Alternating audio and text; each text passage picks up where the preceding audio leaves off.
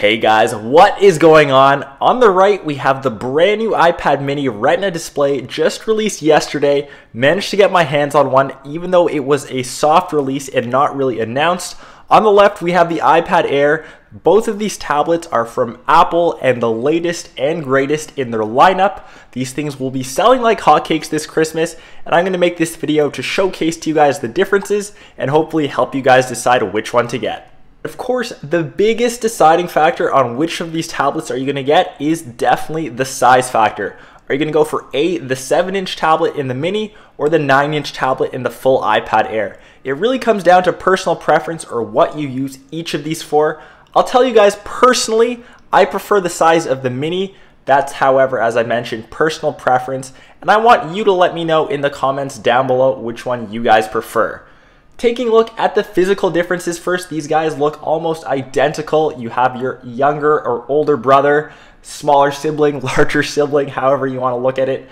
They feel and look identical to each other. I have the slate gray or slate black model with a black bezel on the front. Both of these things feel extremely well made. It has that aluminum unibody design that Apple has been so famous for. They have the same screen resolution of 2048 by 1536. However, the iPad Mini has a smaller screen, which means it has a slightly better resolution. However, your eye won't really notice that much of a difference. They both look absolutely gorgeous, as I mentioned. And another huge reason why I prefer the Mini to the Air is the size of the bezel. I always thought that the iPad bezel was too bulky and too big. When they reduced the size on the Air, I was impressed, but I've always loved the size and thinness of the bezel on the Mini. Now the Mini has the Retina display to match, and I definitely think that is a huge bonus. Both the iPad Air as well as the iPad Mini run iOS 7 straight out of the box, and iOS 7 has brought about the most changes to the entire iOS ecosystem since the creation of iOS itself. And this wouldn't be a proper comparison video if we didn't have some sort of benchmark. I'll be using Geekbench 3, which is a standardized test which I run on most of my mobile devices. And theoretically, the iPad Air and the iPad Mini Retina display should perform exactly the same or similar. They have the same insides, which I was surprised of. They have the A7 chip with 64-bit architecture and also has that M7 coprocessor to handle all your graphic and gaming goodness.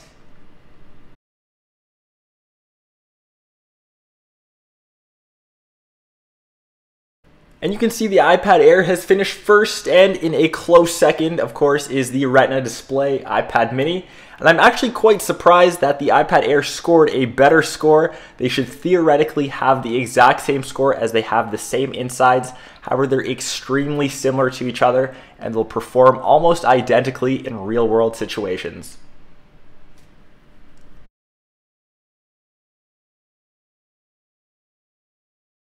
And as I mentioned, loading up games, the load times are almost identical. There's hardly any difference between the two. And while I was playing out the games on each of these devices, they performed extremely well without hiccup. And that's actually quite hard to play Tiny Wings, believe it or not, on two different devices, trying to stare at two screens and control your fingers separately. I did try my best though, don't judge me too hard. And of course, gestures work perfectly on both. We'll load up Plants vs. Zombies, a great game to test loading time, since this game I found on most of my other devices took the longest time, if not the longest time, of any of my games to load. So as we're waiting for both of these to load, we can talk a little bit about pricing for each of these. On the top, we have the Retina iPad Mini, which starts at $399, whereas the iPad Air retails for $499. $20 more if you are living in Canada, such as myself. It'll be a bit different if you are in other parts of the world. But what I'm trying to get at is there's only a $100 difference in terms of the iPad Air compared to the iPad Mini. I don't know if it's justified for Apple to charge $400 for a 7-inch tablet when you can compare it to the likes of, say, the Nexus 7, which is almost half the price. You're adding a Retina display, sure, but you're still in that 7-inch market, and I definitely don't think that $400 is justified for this size of tablet. Not to mention, if you're going up to 32 gigs, you have to add an extra $100, which is absolutely absurd. But let me know what you guys think in the comments down below on Apple's pricing. And we have each of the games loading almost identically. As I mentioned, the performance is going to be extremely similar on either of these devices. Of course, multitasking works effortlessly on either of these devices. The iPad mini has had the biggest change on the insides if we compare it to the previous gen iPad mini, whereas the iPad Air, not so much if we're comparing it to, say, the iPad 4.